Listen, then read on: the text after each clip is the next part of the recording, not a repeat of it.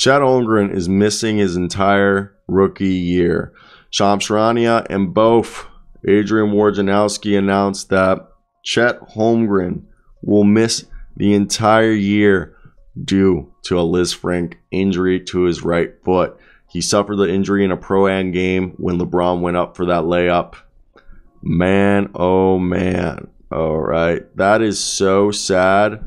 Holy crap. So he just got Ben Simmons, Joel Embiid all in one.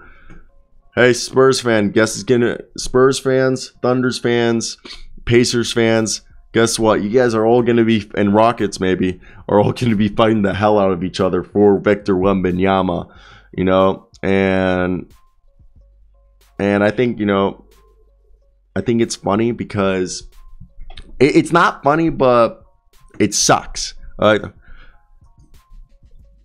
Hopefully he comes back better. Maybe Thunder now get Wembanyama easier. I just think, damn, a Lisfranc injury. A Lisfranc injury. Let's talk about what a Lisfranc injury is. And it's just, it isn't fun, okay? And you guys saw my video yesterday when I was talking about this. I didn't want this to happen to him. And it just sucks, okay? You don't want to see anybody get hurt. You never want to see anyone get hurt. And now we're seeing that Chet Holmgren will miss, you know, the entire rookie year. I wish we could say better things, but maybe he just puts on some weight this coming season. He comes in heavier. But we already know people are going to say he's a bust already. And I said that you know, his frame already got me scared that he'll have a career problem with foot injuries or knee problems.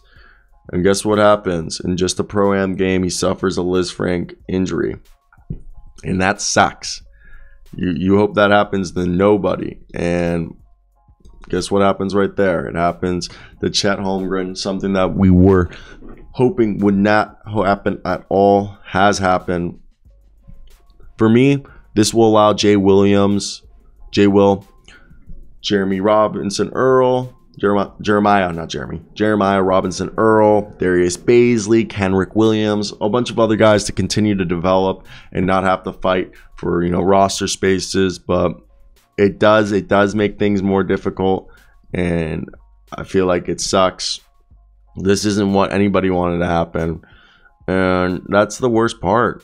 Is nobody here wanted this or expected any of this to happen, and you just sit here and it's quite upsetting knowing that this might really just, it was just shit luck, okay? No one could have foreseen this happening, and for me, I just think that's the most depressing part about all of it, is that no one saw that coming.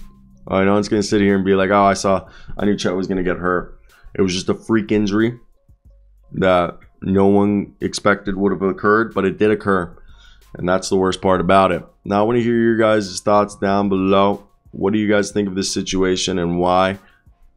But I don't even think there's much else to talk about. That now he's just going to be like Joel Embiid. Ben Simmons just missed his first season. And hopefully they get Victor Wembanyama out of this because they're going to suck.